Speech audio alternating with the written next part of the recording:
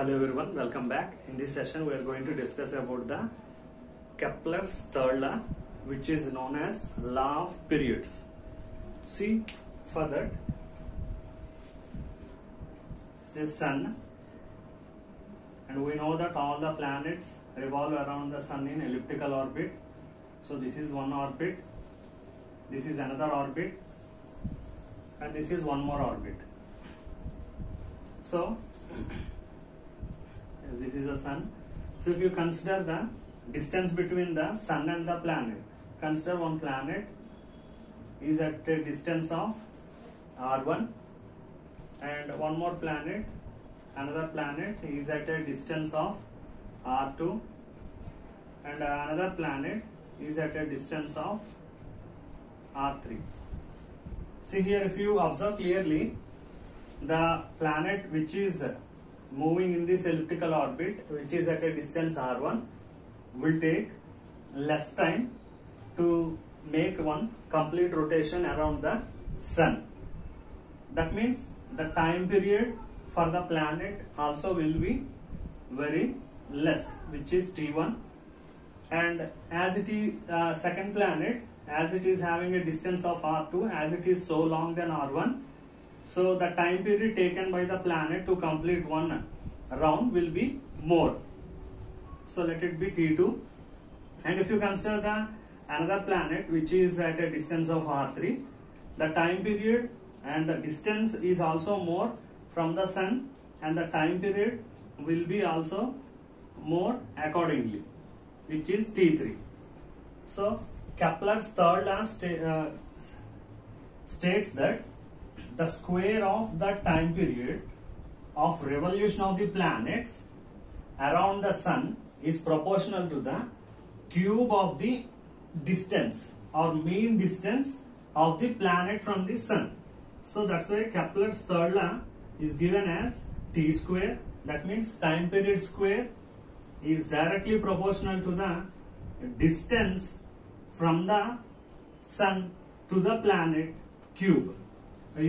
That means cube of the distance between the sun and the planet, or we call it as the radius.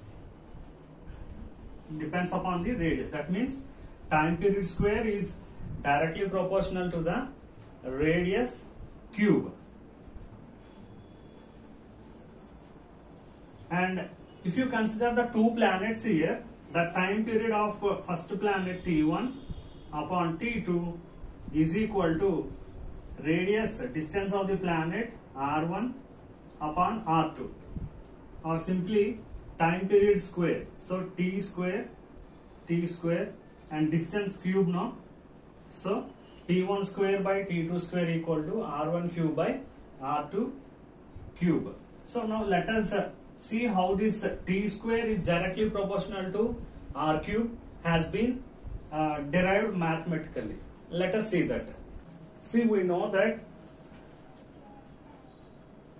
a planet will revolve around the sun in an elliptical orbit, and while moving in this elliptical orbit, it exerts, due to the sun's gravitational force, the planet is able to revolve.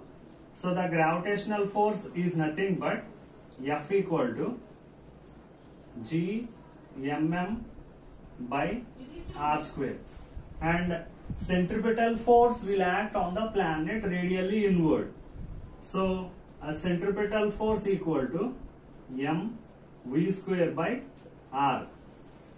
So by these two we will get mv square by r equal to capital G capital M small m by r square. So small m and small m will get cancelled, r and r will get cancelled. So we will have v square equal to gm by r. And we know one more thing, orbital speed of a planet, v equal to orbital speed of planet. Orbital speed of a planet v equal to, we know that as it is revolving around the orbit, we will have speed, as we are saying this as speed, distance by time. That means 2 pi r by time t. Distance upon time. So if you consider this as v square, we will have 2 pi r by t whole square. So if you take this as 2 pi r by t whole square, and we will get gm by r. So this square means we will get 4 pi square r square by t square is equal to gm by r. So if you remodulate this with bringing this r here, then okay. So we got here 2 pi r by t whole square as 4 pi square r square by t square equal to gm. So if you bring this gm here and if you bring the r here, we will get 4 pi square r cube upon 4 pi square r cube by, bring gm this side, is equal to t square. And if you observe here, 4 pi square by gm, 4 pi square by gm is constant. So as it is constant, if you take out the constant, we can write this as t square is directly proportional to r cube. So as it is the Kepler's third law, the square of time period of the planet which is revolving around the sun is directly proportional to the distance of the planet and the sun, the distance cube, that will be equal, that will be directly proportional to the square of the time period will be directly proportional to the cube of the distance between the sun and the planet. So this is our Kepler's third law, which is also called as law of periods.